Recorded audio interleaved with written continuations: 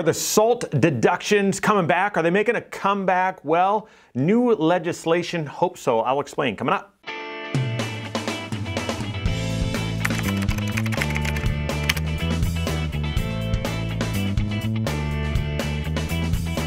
My name is Mike Bernard. I'm the host of the Wise Money Show. I'm also one of the certified financial planners right here at Korhorn Financial Group. Make sure you hit that subscribe button, turn on notifications, and smash that thumbs up button. All right, so the SALT tax deductions, are they making a comeback? So let me explain what these are, and then I'll share with you some new legislation that hope so with some contingencies. So the SALT tax deduction is actually an acronym. Most things in finance are, and it's state and local tax deduction. Okay, so what this is when you file your taxes, you get a choice to add up your deductions in certain different categories, and if that all adds up to a higher number than your than your standard deduction, then you can take the higher number. That's that itemized amount.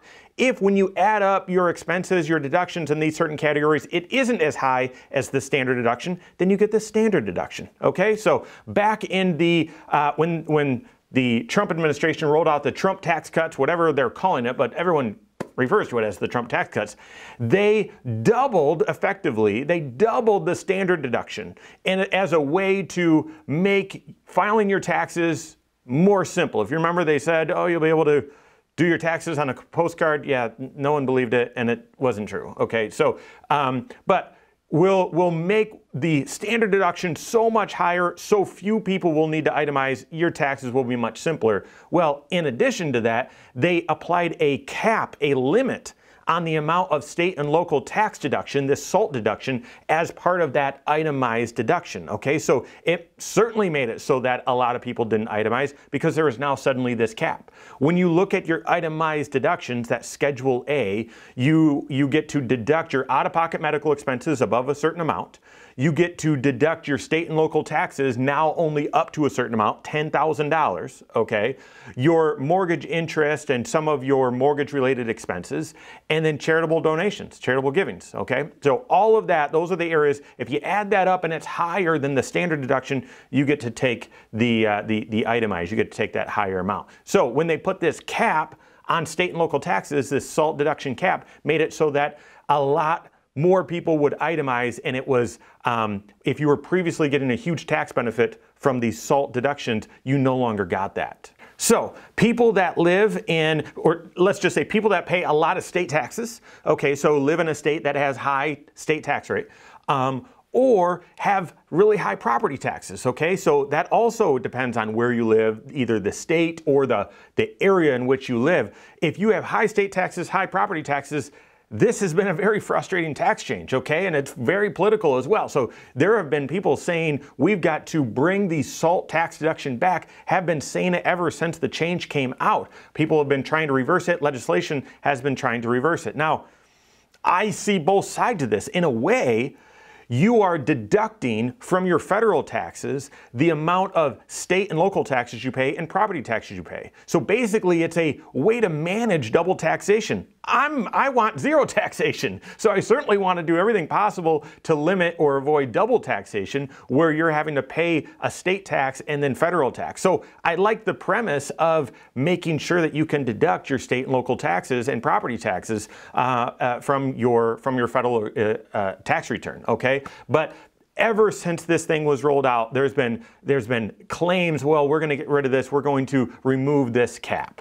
Well, there's legislation being pushed around right now that's aiming to do that. That's right, a couple of U.S. representatives from New Jersey and California, of course, high tax states, high property tax states, have proposed some legislation that would remove and make some changes to the SALT cap. Okay, so here's how their proposal would work. It would remove the cap for anyone that has income less than $400,000. We've heard this number of 400,000 thrown out a lot, that's the benchmark. If you make more than that, then you've got to pay certain taxes or certain things don't apply to you. And so this one also, under 400,000, there's no cap on your SALT tax deductions. If you make above 400,000, it begins to be limited, but that limit is only on each 100,000 you make above that. So it's completely phased out by the time your income is $1 million or more.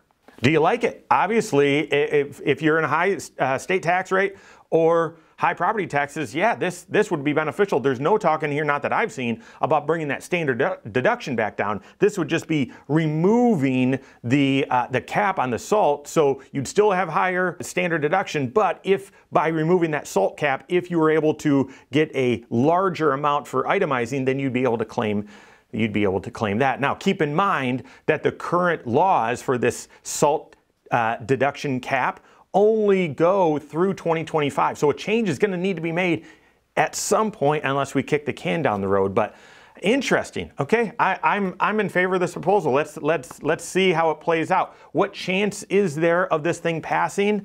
I think Congress has plenty on their plate right now. And like I said, there's been a lot of talk about this thing being changed at some point. I think from a political standpoint, things would need to slow down and quiet down. Maybe this is something that picks up right before midterms if we're allowed to, like if we get a breather from some of the greater political issues and national issues going on, global issues really. And so we'll see. I'm not holding my breath, and I would tell you, don't plan off of this just yet. Okay, so as you're doing your tax planning, it's prudent right now to be thinking about, well, will I itemize my deductions or get a standard deduction? And therefore, what tax planning choices should I make? What opportunities exist for me to improve my tax situation? I would not at this point plan on the SALT cap being removed. Maybe if some of your planning decisions, like maybe doubling up or stacking some estate planning contributions, doing a donor advised fund, something like that,